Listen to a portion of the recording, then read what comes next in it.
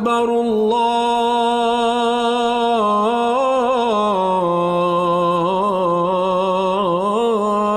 أكبر. Assalamu alaikum and welcome to the Islamic Center at New York University podcast, coming to you straight from the heart of New York City. We're building an amazing Muslim community here at ICNYU where everyone is welcomed and respected no matter where you're from or where you're at. This is the place to be. So open your ears and your heart and come along with us on another life-changing journey. Bismillah. Bismillahi walhamdulillah wa salatu wassalamu ala rasulillah. Rabbi shrah li sadri wa yassir li amri wahlul 'uqdatan min lisani yafqahu qawli. Assalamu alaikum wa rahmatullahi wa barakatuh, and peace be upon you all. Welcome to this halaqah. I feel it's a very special time right now because we're literally like an hour away from Ramadan joining us, and I just feel like we really need to maximize this time, because oftentimes we wait till something starts and then we're like, okay, we're ready to roll up our sleeves, but this hour is actually a very special hour. And so the title of today's halaqah is about welcoming Ramadan beautifully, and I want us to just get in that mindset of, you know, how we should be when we are about to receive an amazing gift, and not just from anyone, but from Allah subhanahu wa ta'ala. And now is the time to orient our heart towards that. You know, imagine Allah subhanahu wa ta'ala now looking at you and seeing, you know, my abd is not even waiting till Ramadan starts, but is eager for Ramadan to start, is eager to receive this gift from me, and is longing for it, you know. And even the companions, they would long for Ramadan after one Ramadan has finished. And so is that longing in our heart? Is it in our being? Are we thinking about it? Are we thinking about, you know, how do I want to embrace this gift that Allah subhanahu wa ta'ala is about to give me? But the key to embracing a gift is a very crucial ingredient, which is you have to believe in your heart that you need it. You know, if someone gives you a gift and you, let's say you already have this thing or this thing that they give you, right? How are you going to be when you receive that gift? It's just going to be like, oh, okay, I already have it, right? But if you needed something and then someone comes along and gives you this gift, how are you going to embrace it? What? Like open arms. Open arms. I can't believe you thought of this. I can't believe you're giving me this. Your whole heart is oriented towards that gift, but you're going to be also very present with that gift. But more than that, you're going to be present with the giver of the gift. You are going to appreciate the giver of the gift, because that's true shukr. Shukr is not, oh, alhamdulillah, I take the gift and I say alhamdulillah verbally. Shukr is, I see the love of the giver who is giving me the gift. And so with Ramadan, with anything that Allah subhanahu wa ta'ala gives us, do you see His love for you as He gives you the gift? You know, if anything that Allah subhanahu wa ta'ala has set for us, any act of worship, whether it is prayer, fasting, umrah, right, Jum'ah, any of these things, they are there because we need it, not because Allah subhanahu wa ta'ala needs it. But many of us live our lives and check off these obligations, and I know you guys have heard me say this many times, but we function as if, here, Allah, I did it, okay, check, as if it is for Allah, forgetting that everything that Allah subhanahu wa ta'ala has commanded and has prohibited is because we need it. It's not because He needs it. Allahul Ghani wa nahnu al-fuqara. So as we approach Ramadan, just as we approach Umrah, you know, we recently came back from Umrah, and when we are there, we say, Labbaik Allahumma labbaik, right? Oh Allah, I am here, I'm at your service. You're ready to, as you're walking, as you're, you know, Brother Khalid, you were there, as we were, you know, going there, that's the phrase, Labbaik Allahumma labbaik. Oh Allah, I am here, I'm at your service. Even before we go and complete the actual, steps of Umrah, is that you're saying this. Why? Because you're about to receive a great gift. You're about to receive the rewards of a great gift. You're about to receive closeness to Allah subhanahu wa ta'ala. And so you're walking towards Allah. Everything that we do is about walking towards Allah in all our conditions. But it's about preparing this heart to receive what Allah subhanahu wa ta'ala has for us. So you're saying, I'm here. You know, we talk about the power of showing up. This is us showing up to what Allah is about to give us. Whether it's Umrah, whether it's Jum'ah, whether it's your 5 prayers per day, and whether it's Ramadan. And so this hour before the first evening of Ramadan comes in is very, very special. This is where we start orienting this heart to saying, Ya Allah, I need this. I need this month. I've been waiting for this month. This month has exactly what I need. And you know, we need to embrace it in the same way, with the same trust that we would if an expert tells us, oh, hey, this is really good for you. You know, or say we needed something from a specific person. They say, or you go and you trust an expert in a specific area that you need help with, and they tell you, hey, this is good for you. We trust it. We say, okay, I'm going to do this. But here's Ramadan. Allah prescribes for us 30 days, an entire month, in which we train our hearts to come back to its position as leader of our being. Not our nafs that we've been feeding all year long. Now it's time to say, no, I need to, this is my training camp. This is my boot camp. And Allah has prescribed it because we need it, because in the year we need something like this to orient ourselves back. Throughout the year, Allah gives us smaller opportunities, right? But Ramadan is a huge one.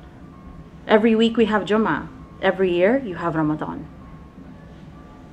So Allah gives us these opportunities to turn back, to reorient ourselves back to Him, to turn our heart and make Him the priority, to center ourselves back around Allah subhanahu wa ta'ala, the way that we were designed to.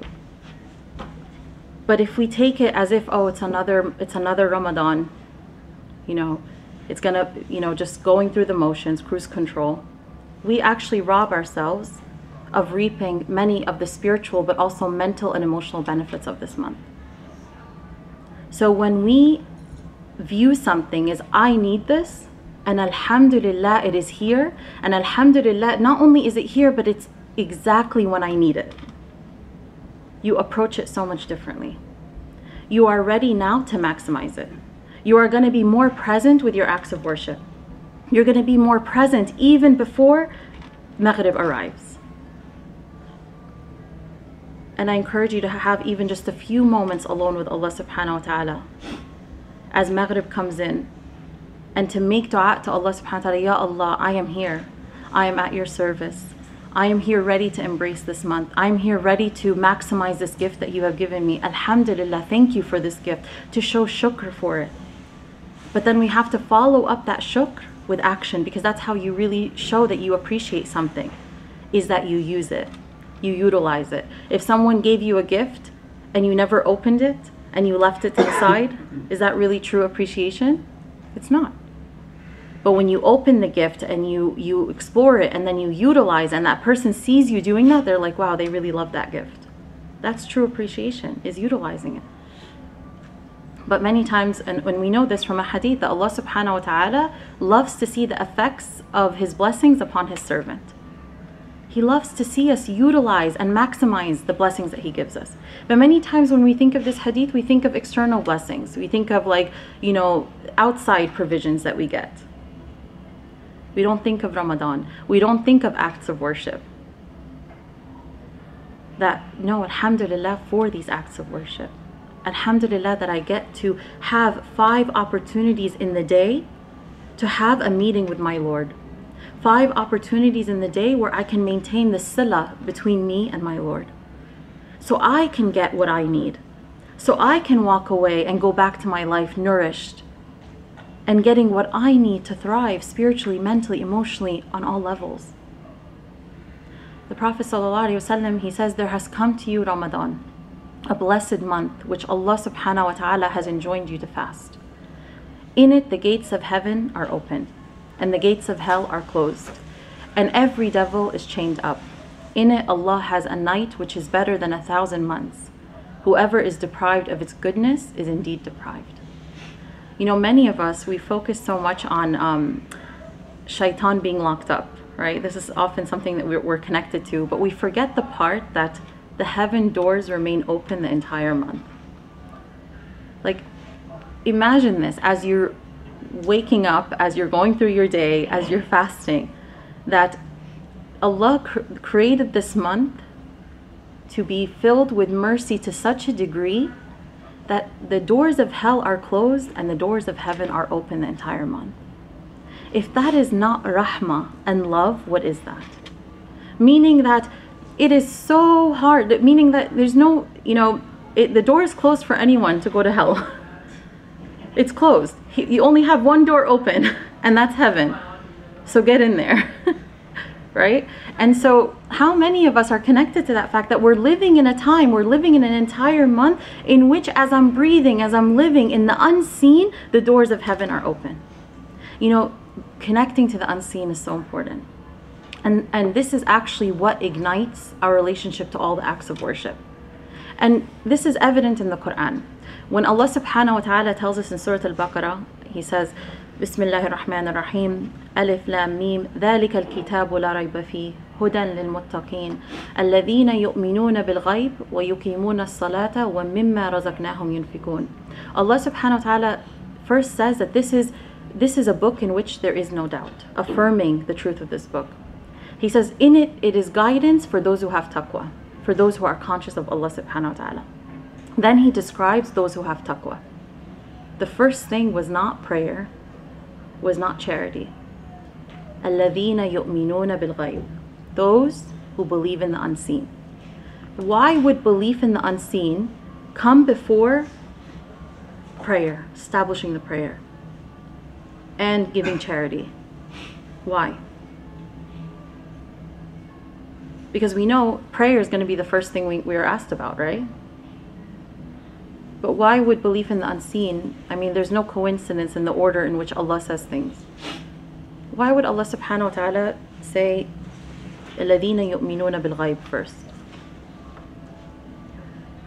To solidify faith that there is an omnipotent presence out there that's what we need to connect with. Yes, to solidify our faith, absolutely. It's like a prerequisite for the others to have significance. It's a prerequisite for everything else to have significance, absolutely. Belief in the unseen is what ignites your iman and the inner faith and energy you need to do everything else. Prayer, what are you connecting with? The unseen. When you're reciting Surah Al-Fatiha, per the hadith of the Prophet ﷺ, is that to every verse that you say in Surah Al-Fatiha, Allah subhanahu wa ta'ala responds. And many of us are disconnected from this. We say Alhamdulillah Rabbil Alameen Ar-Rahman Ar-Rahim, right? But we're disconnected from the fact that after every verse of Surah Al-Fatiha, Allah subhanahu wa ta'ala has a response. And I encourage you to connect with that hadith and really sit with that. And even memorize what Allah subhanahu wa ta'ala is saying back to you, so that as you're praying, you are connecting. Now, is that you're connecting to Allah subhanahu wa ta'ala and you feel like you're in a conversation with Him. But isn't that unseen? Isn't that al-ghayb? We don't see Allah. He's unseen. We don't see the angels. The one on the right writing our good deeds, the one on the left writing our bad deeds. We don't see how whenever we gather for the sake of Allah subhanahu wa ta'ala, and there's a group of people who gather to remember Allah, that the angels find these gatherings and they sit amongst us. And then when the gathering is over, they go up to the heavens, they go up to Allah subhanahu wa ta'ala and they mention us by name. This is unseen. There are real, crucial, great, immense realities in the ghaib that we're disconnected from. And when we're disconnected from that, guess what becomes our greater reality? What becomes our greater reality when we're disconnected from the unseen? This world. This world and everything in it, our problems. Everything becomes, it feels so permanent. Our blessings, we feel like we're guaranteed them. Our comforts, but this isn't Jannah. Connection to the unseen ignites your faith. It is what allows you to run to prayer. It is what allows you to be present in prayer. It is what allows you to have taqwa, to be conscious of what you're doing and to be present with Allah subhanahu wa ta'ala as you are doing them. It is what allows you to fast beautifully. It is what allows you to welcome Ramadan beautifully. because you're aware of the rewards He is giving you beyond the veil in which, beyond what you don't see. So, and we need this connection. Many of us, especially in our times today, we're so disconnected from this. We're disconnected from the akhirah. We're disconnected to the fact that this world is temporary. That this is not our permanent destination. And subhanAllah, before every Ramadan, I'm sure many of us can attest to this, that before Ramadan we hear of people passing away, young, old, middle age.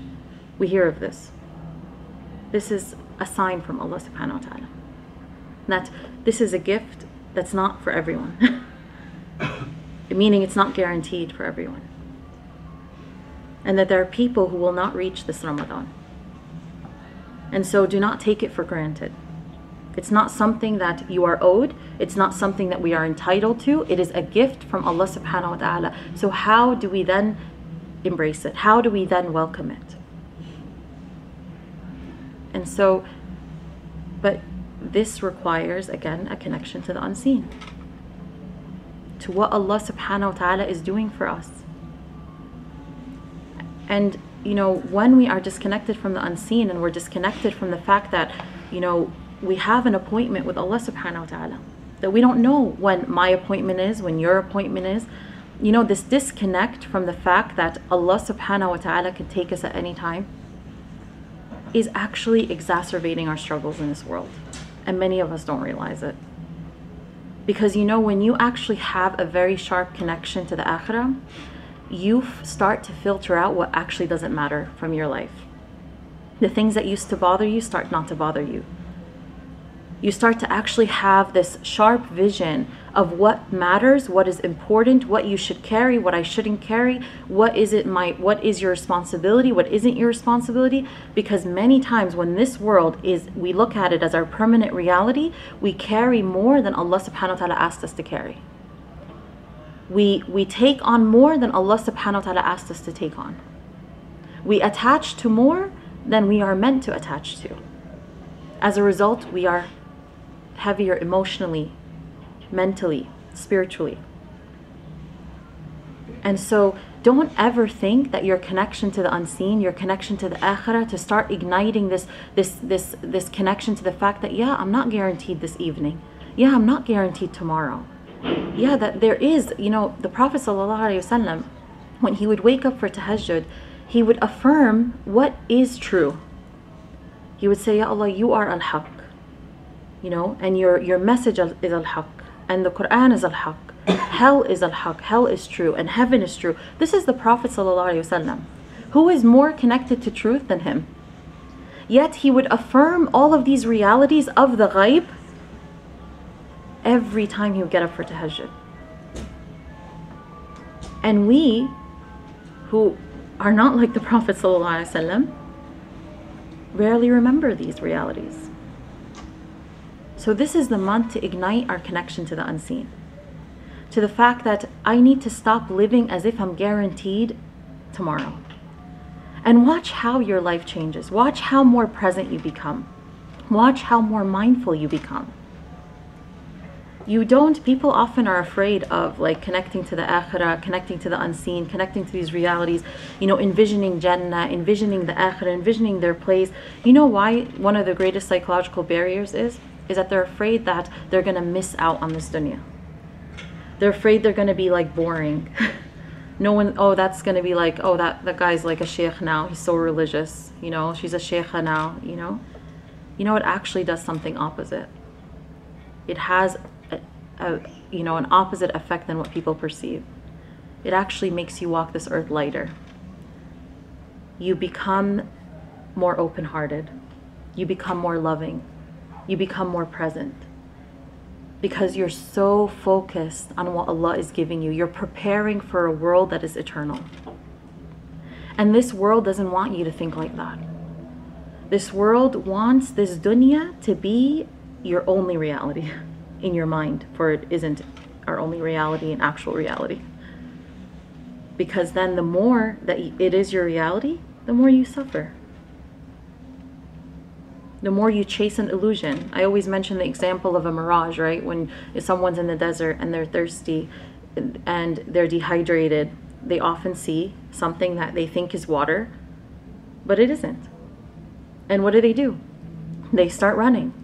They start depleting their resources to get there. And when they get there, it's a false destination. What they were chasing has nothing to give them, has nothing to offer them. And we do this in our world today. We chase, leaving what Allah subhanahu wa ta'ala has called us to, and we chase what maybe people call us to, what society calls us to, and in the end we suffer. Does it give us anything in return? No. Nothing lasting. This is the nature of this world. You chase it, it runs away from you. Ibn Qayyim rahimahullah, he says the worldly life is like a shadow. If you try to catch it, you will never be able to do so. But if you turn your back towards it, you will find, that it has no choice but to follow you. And this, you guys, I'm sure you guys can attest to moments like this, right? Where you let go of something and you depend on Allah and you detach and you find it coming to you easily, right? This is the way Allah subhanahu wa ta'ala has designed this world. And when we make Allah subhanahu wa ta'ala and the akhirah a priority, guess what Allah does for you? He gives you the akhirah and He gives you the dunya. But if you make the dunya your priority and you forget the akhirah, you lose the akhirah, but you also lose the dunya. You become like that person chasing the mirage, thinking that that's going to offer you something, and it offers you nothing. And this is what's happening to people today. And I see it depleting people spiritually, mentally, psychologically, on all levels. Because we're chasing the wrong things. We're like, oh, that's going to be good for me. That's going to be good for me. Without even taking a moment to say, is it pleasing to Allah subhanahu wa ta'ala? Is it going to be beneficial for my akhirah? Am I getting rewarded for this in my akhirah? Is it going to weigh heavy on my scales? Is it going to take me away from Allah? It might not be as obvious as halal and haram, but just having that thought process, it might be that something is halal. But you're taking that moment to think, is it good for my dunya and my akhirah? Even in your du'as, is it, Ya Allah, if it's good for my dunya and my akhirah, then facilitate it for me. If it's not good for my dunya or my akhirah, take it away from me. Your du'as and your the way you make dua tells a lot about what we prioritize. If your du'as are void of any supplication for the akhirah, that says a lot. So this Ramadan, organize your du'as. Make the first du'as you make about your akhirah. About the state in which you will meet Allah subhanahu wa ta'ala. Spend a lot of time having your initial du'as be about the akhirah. Make your du'as for the dunya, of course. Allah subhanahu wa ta'ala wants us to get our share from the dunya. Allah subhanahu wa ta'ala wants us to have beautiful lives. Allah subhanahu wa ta'ala wants us to enjoy His blessings. But it's about priorities. It's about giving everything its right and putting everything in its place so that we do not burden ourselves more than we were designed to bear. Today, many times I'll hear, in our times today, I'll hear people say, in the Quran, Allah subhanahu wa ta'ala says, لَا يُكَلِّفُ اللَّهُ نَفْسًا إِلَّا وَسَعَهَا, right? That Allah does not burden a soul more than it can bear. And many times, what do you think people will say nowadays? But I can't bear it. I don't understand this. And what we fail to do is to assess what we bring into the process. What we fail to do is assess, what am I adding into the equation that Allah did not ask me to add?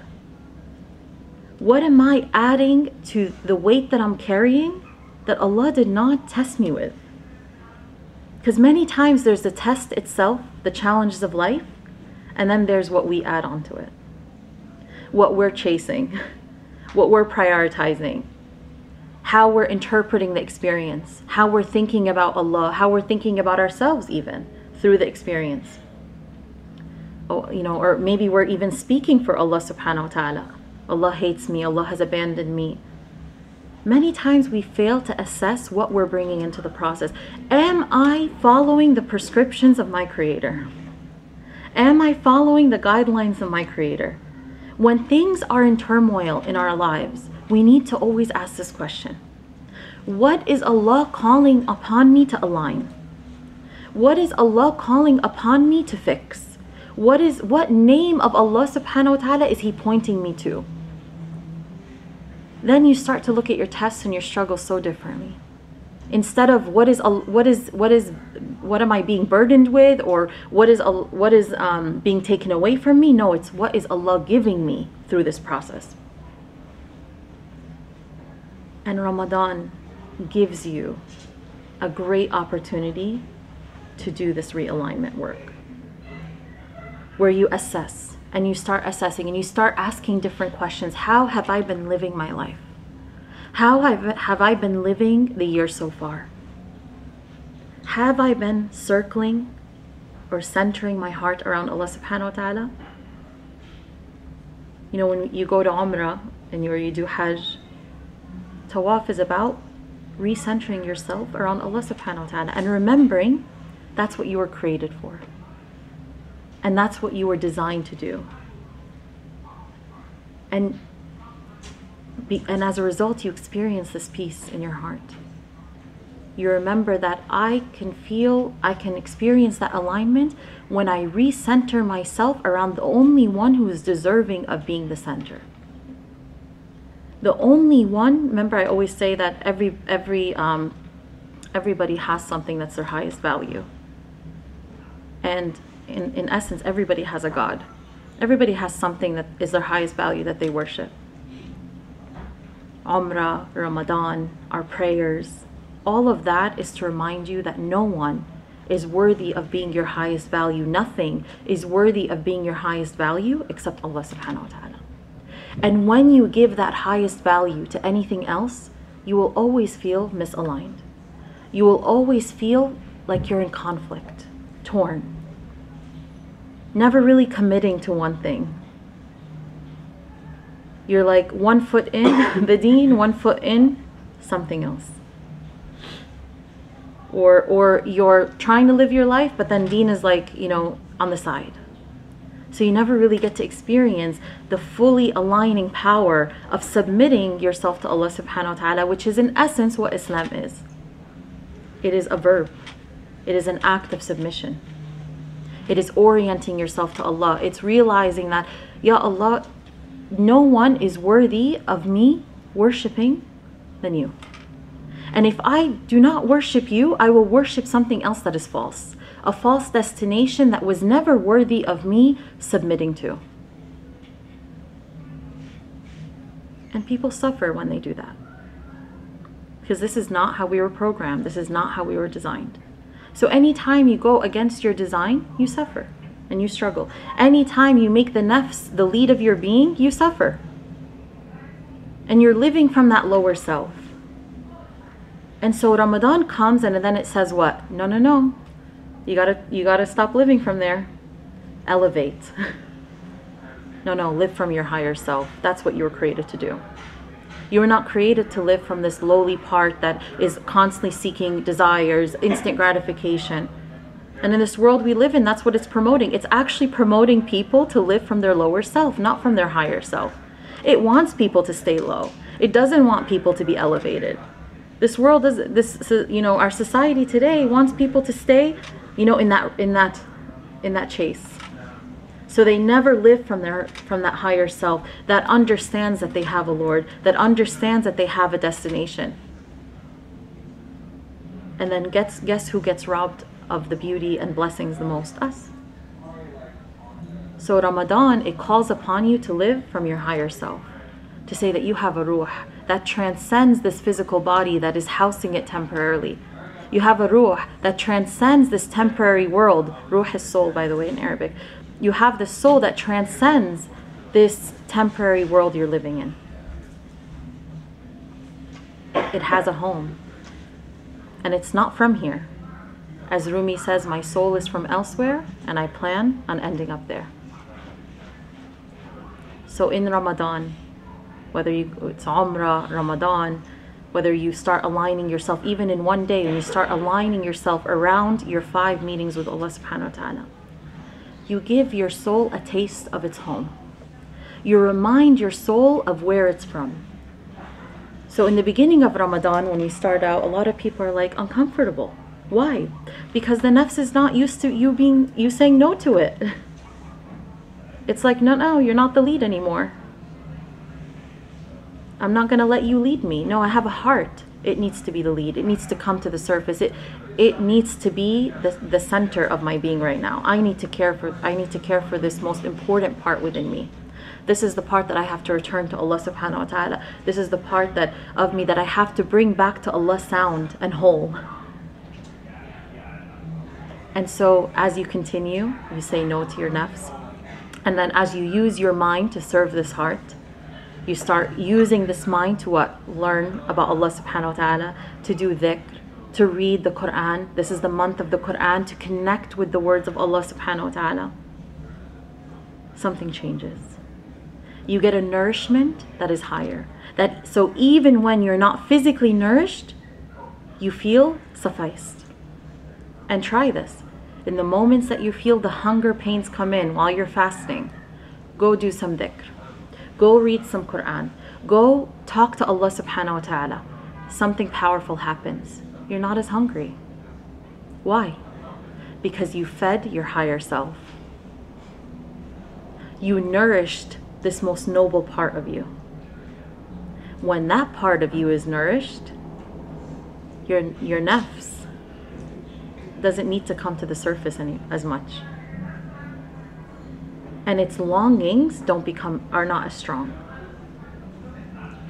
And so the more you feed yourself spiritually, even, subhanAllah, when people are struggling with drug addiction. I worked in substance abuse for almost 3 years, and I saw the power of this. When I worked with people who were addicted to alcohol, opioids, you name it. When they accessed something higher than themselves, and they say higher power, this world's afraid of saying God. But many of them actually do find God during that time, and they realize that Allah subhanahu wa ta'ala is the only one that can suffice them. And as that heart connects to what is greater, their attachment to what they have been addicted to becomes lesser. And I've seen the power of that. That is the power of giving your soul what it needs. Allah subhanahu wa ta'ala. And this is what Ramadan is here to give you. And if every Ramadan, or in the past, if Ramadan has been something that has come and passed and you haven't given it your best, make a commitment today and say, Ya Allah, help me make this my best Ramadan. Help me make this my most realigning Ramadan. Help make this Ramadan the Ramadan in which I experience the sweetness of fully submitting to you. Where I'm all in, Ya Rab. I'm all in.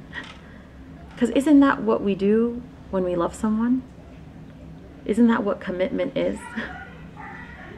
You say you're all in, right?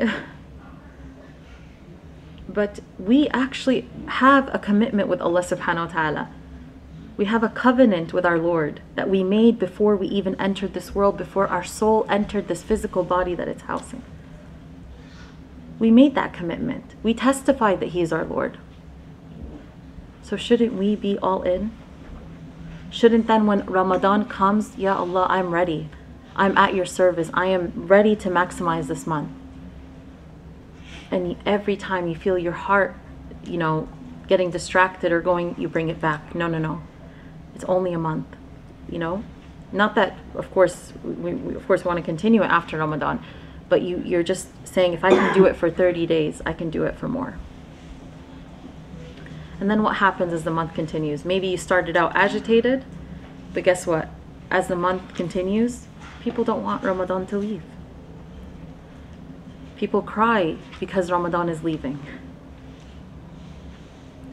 Because they tasted the sweetness of what it means to align ourselves with Allah subhanahu wa ta'ala. I was recently in Umrah, and as we were leaving, many people didn't want to leave. It's sad. It's sad to leave a space that gave you a taste of home. That gave you the sweetness of what it means to align yourself around Allah subhanahu wa ta'ala. But you don't need to be there to experience that. Of course it gives it to you on one level, but you have Ramadan. Ramadan is knocking at your door. It's about to enter our lives in less than 20 minutes. So I do want to give some time so we can, have that time with Allah subhanahu wa ta'ala. So may Allah subhanahu wa ta'ala make this Ramadan our best Ramadan. And may Allah subhanahu wa ta'ala allow us to witness this Ramadan in its entirety and many Ramadans to come, inshallah. And I forgot to mention this, but may this Ramadan also be a month in which we ignite our connection to the words of Allah subhanahu wa ta'ala. This is the month of the Quran. And in my line of work, we talk a lot about affirmations and changing our belief systems and changing the way that we think about God, about ourselves. And then here we have the words of Allah subhanahu wa ta'ala. Words are powerful. Right? I was just watching a study that a researcher did on the power of words, where they put like labels on water particles on petri dishes, and then they would freeze them. But one would be like love, one would be hate. They come out completely different. And he was talking about the power of words. They also did this study with plants, where they would have two plants, they would give them all the same environmental conditions, same amount of water, same amount of sunlight, but they would have one person speaking very beautifully and lovingly to one plant, and one person speaking very negatively to another plant, and they grow differently. Words are powerful. So then imagine then the words of Allah subhanahu wa ta'ala and its impact on our mind, on our being, on our heart, on your physical body, on your spiritual body, on your psychological wellness. Imagine the impact of the words of Allah on your entire being. Not the words of a creation, no, the words of Allah subhanahu wa ta'ala. But we need to have a consistent connection to it, where we need to show up for it as we show up to anything else, and understand, as we show up to all of the things of the dunya, we understand that I need to be consistent to reap the benefits, and we trust that as long as I keep showing up, I'm going to receive those benefits, right? We need to have that same trust in Allah subhanahu wa ta'ala. So even if you're connecting one day and you feel it, if you don't feel it, keep going, because you're trusting that it benefits you regardless of your emotions. And as I always say, we do not, and actually I'll end with this because I know that we're almost running out of time. Remember that we don't worship our emotions. We don't worship emotions. We worship Allah. We don't worship Ramadan. We worship the Lord of Ramadan. We don't worship the spiritual high. We worship Allah subhanahu wa ta'ala. So the goal is to walk towards Allah in all our conditions, whether we feel it or don't feel it, because that is what submission is. You submit to Allah, not to your nafs, not to you. If I feel good, I walk towards Allah. You don't submit to your mind. If I understand, then I walk towards Allah. No, go to Him confused. Go to Him if you don't understand. Go to Him when you do understand. Go to Him when you feel good. Go to Him when you don't feel good. May Allah subhanahu wa ta'ala help us walk towards Him in all our conditions. And I'll stop here and take questions. I'll take a few. I know we have a few minutes. So.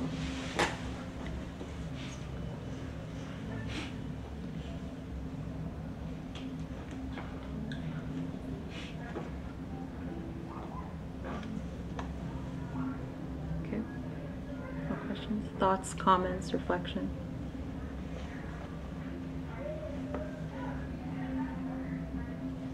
Okay. All right, we'll stop here then. Allahumma salli ala Sayyidina Muhammad wa ala alihi wa ashabihi ajma'in. And let's all take a few moments to be present with the welcoming of Ramadan, and let's welcome it beautifully, inshallah. Assalamu alaikum. We hope you enjoyed our podcast. If you're inspired by the work that we're doing at the IC and want to help keep it going, subscribe to our podcasts, follow us on social media, donate to help support us at ICNYU.org, and most importantly, keep us in your continued du'as. Until next time, inshallah. Assalamu alaikum.